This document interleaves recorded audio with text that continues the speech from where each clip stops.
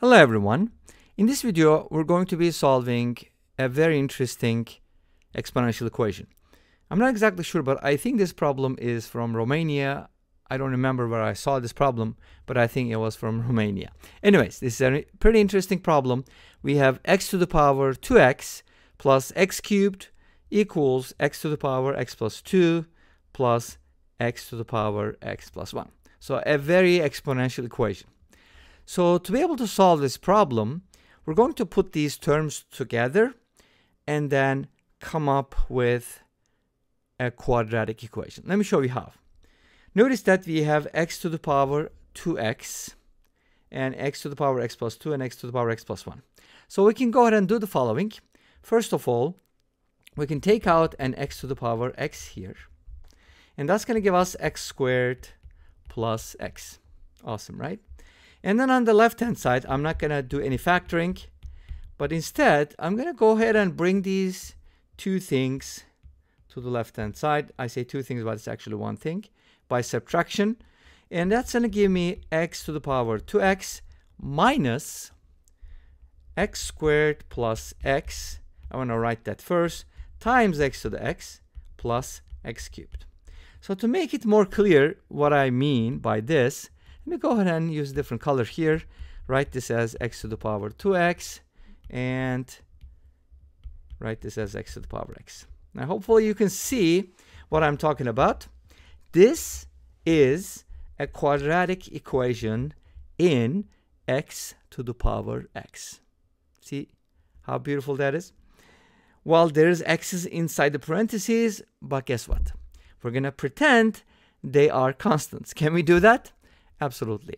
You can do it and it works. Usually does.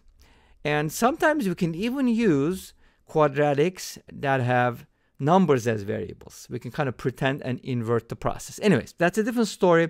I think we made a video on that one. Black pen, red pen made a video and then I made a video response. Anyways, let's continue with this.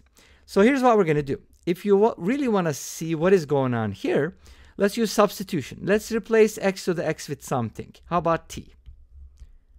But don't touch the other x's, okay? Just x to the x and x to the 2x, of course. That's what makes this quadratic, right?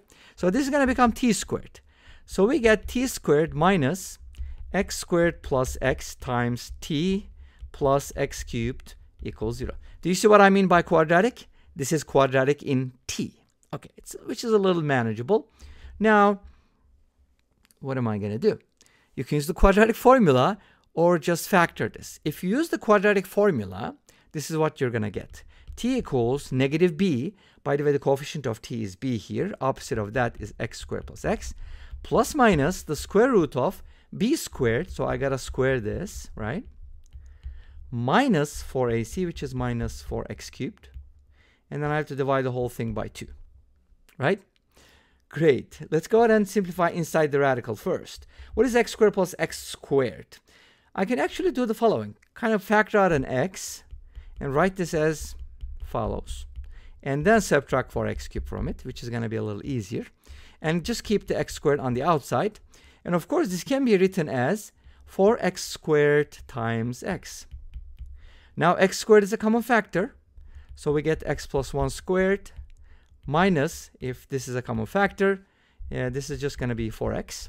And this is going to be x squared times x squared plus 2x plus 1 minus 4x. That's how I get my perfect square, because 2x minus 4x is just going to be negative 2x. And yes, that is a perfect square, and it's just perfect. So this is our discriminant, or delta, if you looked at it carefully. So our delta is x squared times x minus 1 squared. So I can go ahead and square root it very easily. With the plus minus sign, everything will be taken care of. So the t values from here is going to be, again, t was equal to x squared plus x. And then plus minus the square root of delta, which is this, right? So if you square root that, you're going to get, obviously, x times x minus 1. But keep that in parentheses. I don't think we need it because we already have a set of parentheses. Great. And then all of that is divided by 2. Awesome. At this point, we're going to go ahead and split it up into two solutions. So t sub 1 is just going to be x squared plus x squared minus x divided by 2. I just distributed the x. And here x cancels out, leaving us with 2x squared divided by 2, which is x squared. So t sub 1 is x squared. Hold on to it, because now we're going to find t sub 2. X squared plus x minus x squared minus x is going to become a plus x. And then now x squared cancels out, and we end up with x. Great. And that's going to be t sub 2. So those are the solutions to the quadratic. What does that mean? What does t mean, right? Where does t come from? What is t? T is x to the power x. Awesome. Let's go ahead and back substitute. T is x to the power x. So I'm going to go ahead and use this. This is equal to x to the x, and this is equal to x to the x.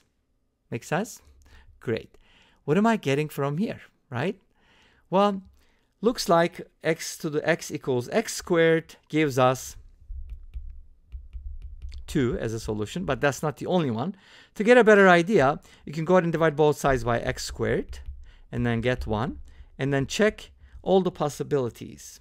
If we're looking for real solutions, which we are, we can go ahead and talk about x being 1, because that would work. X being -1 would not work, because -1 to the power -1 is not going to be a positive 1, right?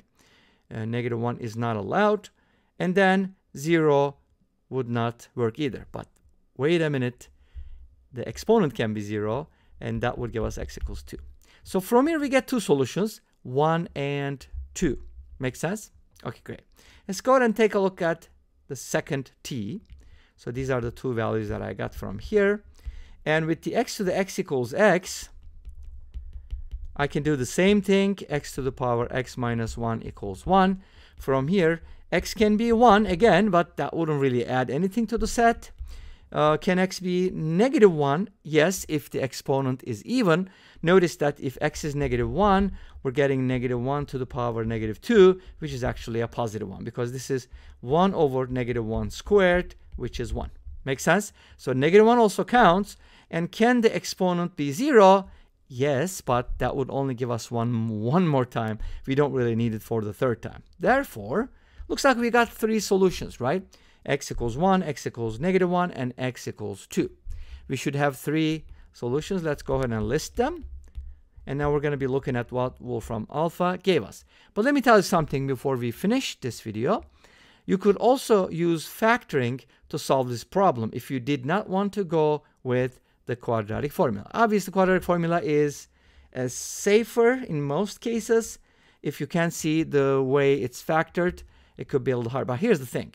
We got to find two numbers whose product is x cubed and whose sum is the opposite of -x squared, the opposite of x squared plus x. And those factors you're looking for are -x squared and -x. Notice that their sum is this and their product is that.